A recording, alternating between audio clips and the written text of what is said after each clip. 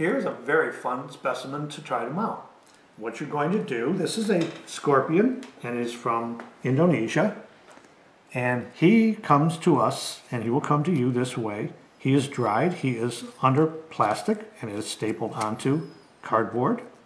And what you're going to do is just cut into the plastic as such.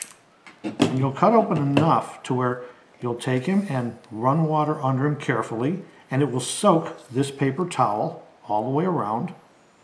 And then what you'll do is let it run out.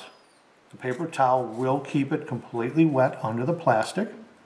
And you're also going to wrap it in wet paper towel, and it's just water.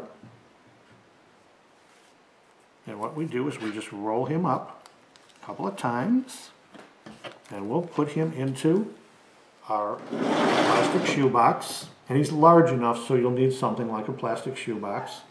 And you'll cover him up.